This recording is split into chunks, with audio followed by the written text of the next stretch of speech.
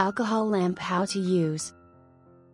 First, fill the alcohol. We can pour the right amount of alcohol in the alcohol lamp with the help of a funnel. Alcohol content range 1/4 to 2/3.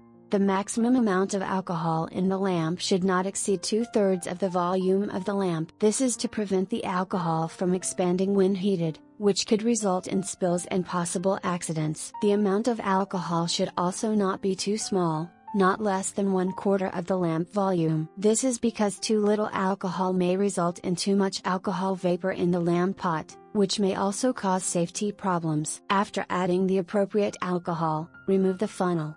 Then, attach the alcohol lamp wick to the stopper. Moisten the entire wick with alcohol to fuel the flame.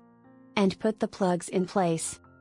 Third, use a lighter or match to light the center of the alcohol lamp. Finally, when you have finished heating, use the hood of the alcohol lamp to extinguish the flame.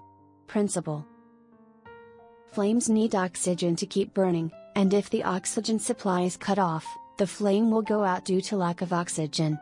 Warm tip: alcohol must not be added directly during the heating process, it must be added after removing from the heat.